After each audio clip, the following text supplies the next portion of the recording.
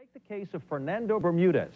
5 people testified against him, and the judge put him away for life. But was he wrongly convicted of murder? Dick Brennan is here now with an exclusive report for us on this. Dick? Well, Ernie, Fernando Bermudez had an alibi. He says he was driving around with friends. There was no physical evidence against him, no blood, no gun, but there was no getting around those witnesses until now. Tonight, a UPN 9 investigation raises serious questions about the role of police and prosecutors in this case. Marianne DeBerry, with the father's help, was able to track down all the witnesses who testified against Fernando and get them to admit that under pressure, they gave false testimony. An NBC News investigation shows if those witnesses are now telling the truth, then Fernando Bermudez is the wrong man.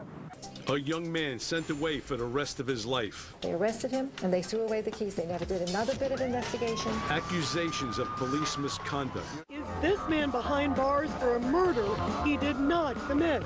You'll be surprised to hear how he ended up in prison and why the eyewitnesses who put him away now say they made a big mistake. Tonight, a rally in support of a man who says he's been wrongfully imprisoned for 14 years. There was no physical evidence, just eyewitnesses who now admit they were wrong. Now his family wants the courts to do the same. Free Fernando! Free Fernando! Free Fernando! I have been sentenced to 23 to life for a crime I did not commit. For most, Thanksgiving is about being thankful.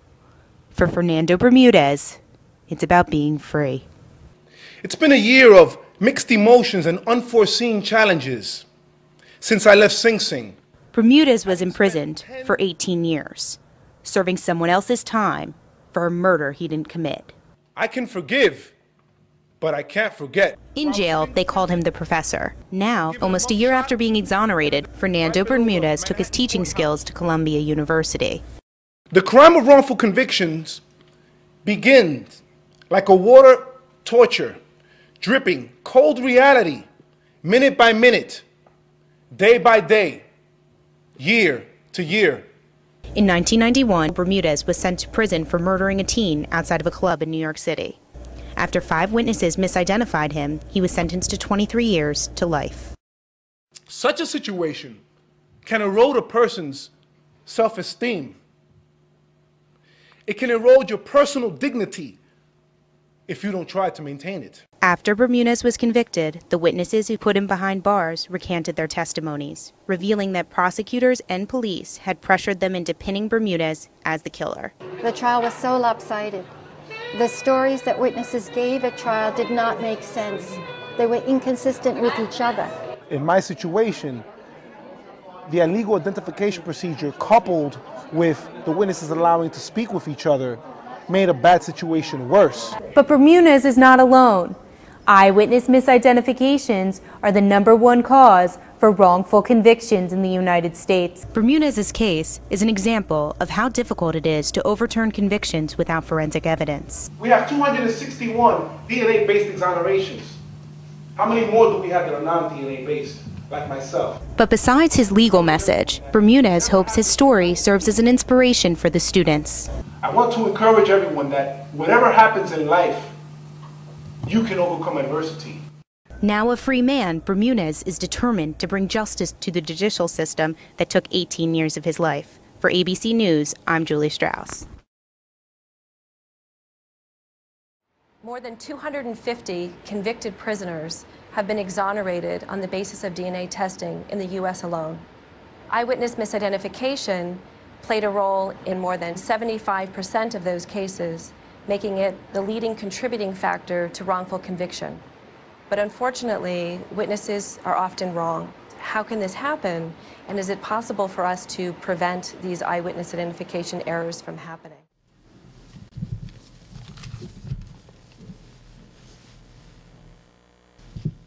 Thank you for introducing me, Betty Ann. Thank you, David Dean Logan, for assisting this event, and Greg Rosenfeld for your commendable professionalism. I thank my family and supporters, including my wife, Crystal, who helped me drive this far distance from Connecticut, and my esteemed counsel, Barry Pollack, from Washington, D.C. Most importantly, I thank God, creator of heaven and earth, who made this day possible, for giving me back my freedom, which I appreciate so much. I am elated to be here at Roger Williams University School of Law. Happy to see Betty Ann Waters and Alba Morales and fellow crusading attorneys who I look forward to getting to know better and working with in the future. Being here is actually an honor for me because in Rhode Island, our smallest state in the United States, big developments are happening. For example, in December 2010, a Rhode Island task force formed in connection with state legislators, and they issued a final recommendation to improve the accuracy of eyewitness identification, which you have heard is the leading cause of wrongful convictions, by 75%, in fact.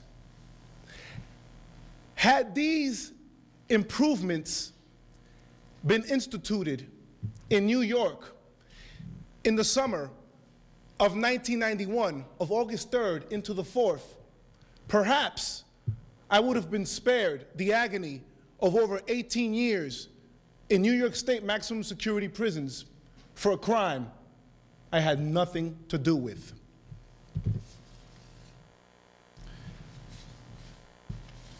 It's hard to believe that something happened like this. I never thought it would happen to me. I had heard about the growing problem of wrongful convictions when I was sort of like an ignorant youth growing up in the Washington Heights of Upper Manhattan in the Inwood section. But I had hopes for my life at that point. I had enrolled in college, and I had just taken my placement test to enter the medical profession. I wanted to make my parents proud. I wanted to contribute to society. I wanted to make a difference. But 2 days later, in front of my home, I was arrested. With a gun to my temple, I was whisked to an undisclosed Lower Manhattan precinct. There, I was asked what I had done in the night of August 3rd into the 4th of 1991. In November 2009, before a rapt audience, cameras snapping, and a hushed suffocation, as it were, the judge, Justice John Cataldo, in a noble and courageous step, declared me actually innocent, which made New York State legal history. He added that the state, that the prosecutor, knew and should have known that the state star witness was giving false testimony. He clarified that the identification procedures under which my identification occurred were horrible.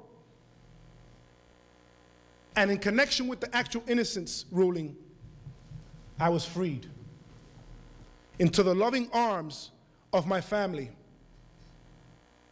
into a brave new world, as it were, where I had lost over 18 years of my life. I went in when I was 22, I came out when I was 40. Lost, not knowing what's going on. Everything had changed. From the cell phones that were this big, were now this small. I was on the prison grounds when I left that day, and I was talking to Barry in Washington, D.C., and the car wouldn't start. And the rumor was that I was such a well-behaved inmate or prisoner that they wanted to keep me. But sure enough, finally the car started.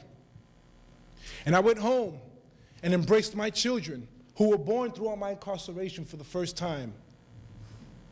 I went into a world that had changed so much. The colors were dazzling me. Going into department stores scared me. There were so many choices. I even had trouble crossing the street, much less even driving, which I hardly had any practice with before my incarceration.